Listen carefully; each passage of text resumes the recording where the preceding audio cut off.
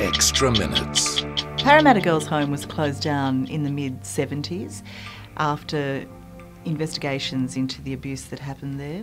Many young women have gone through there, and those women, for their own protection, they would be taken either off the streets or away from their families and put into this home, which was also known as a school, and given their best chance at life. That's what the gaff said. That's how it was sold. And the reality for many of those girls over the decades was quite different. Valerie, like so many other people, believed that because girls are sent there, Parramatta Training School must be a heartless place, devoted to corrective discipline. A place where individuality, personality could not exist, where fun and affection were unknown words.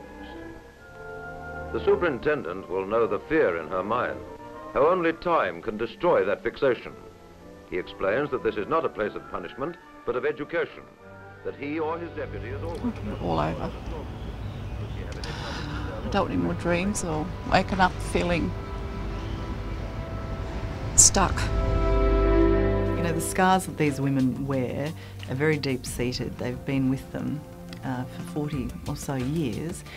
They haven't forgotten what happened to them, and they're not young, frightened girls now. They're angry women, and very aware that what happened to them was wrong. They should go to jail. They should be made responsible for the damage that they've done. They've got to face the damage that was done so we can move on a little bit. We've got to get justice.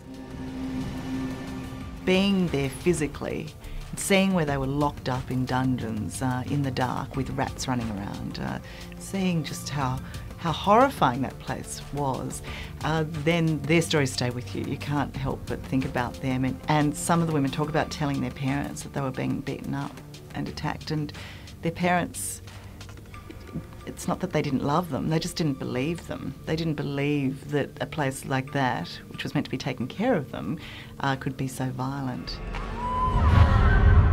Guildford and Mayhew got me and threw me in the isolation cell, and they kicked the crap out of me. They booted me and punched my ears in. They bounced me off every wall, and they just kept laying the boot in. Sitting opposite these women, you can't help but be impacted by their stories, because you can still see the pain in their eyes, and their grandmothers today. And this happened to them when they were teenagers.